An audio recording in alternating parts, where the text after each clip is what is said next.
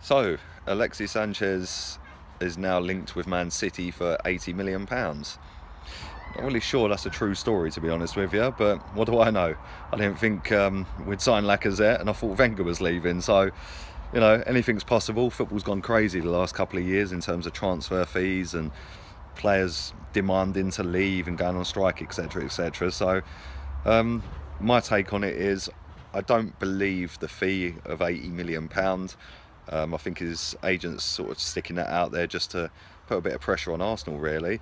I think he's a fantastic footballer, I know that much, and I'm sure everyone who's watching this agrees. He is one of the best players in the league, and the only genuine world-class player we have, in my opinion.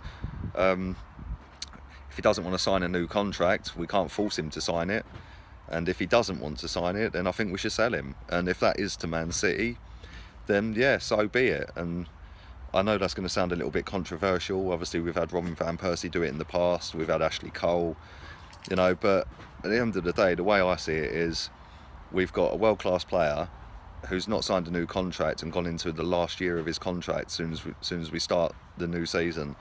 What do? If he doesn't want to sign, then sell for as much as we possibly can. And if that means to Man City, that's the issue we're gonna have to put up with, you know. But if he does sign, then fantastic. We've kept a quality footballer, and obviously with Lacazette up front now, then happy days. But you know, I blame Arsenal for letting his contract run down to his last year anyway. So, you know, what do? Do we keep a player going into his last contract and let him walk off to Man City for nothing next summer, and then have to spend out 50, 60, 70 million to replace him?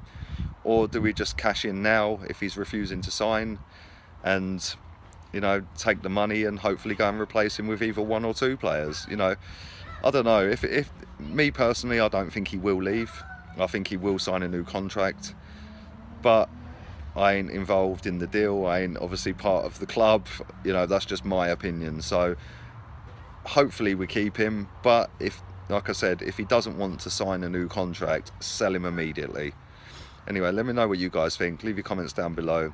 Stick a massive like on the video. I appreciate all the love. And yeah, thanks a lot. Enjoy the rest of your weekend.